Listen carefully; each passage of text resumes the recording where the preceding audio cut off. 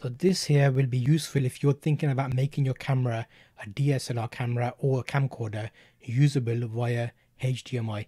There's different sizes of HDMI. This one I have here is a mini HDMI on this side. You can see that there. That mini HDMI is a male, which refers to it going into the camera. So that is a 90 degrees because it's turned there, and it's a left angle. That's important. I'll show you in a second what I mean. I've got my camera and desktop set up there.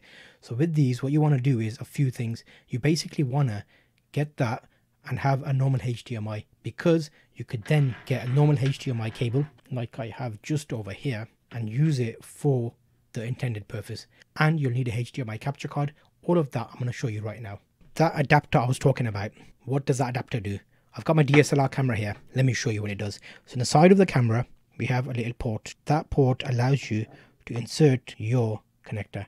Now, why did I say the left angle is important? Because it actually, if you notice that, the cable drops down. So when I put it on my tripod, it would be like this. If it's a right angle, what would have happened, it would have pointed upwards, and you would have to do a little bend in that. So make sure you get the left angle if you're using it for this purpose. So I've plugged that in there, just like that. So now my camera is plugged in. So now the camera has the lead popping out. Get yourself a standard HDMI. Both HDMIs are male. That will go in to here, just like that. Then I've got a HDMI here. What do I do with that? That's where your HDMI capture card comes in. There's different types you can get. You can see. So I plugged that there. Now that converter has made my HDMI into a USB. Now the USB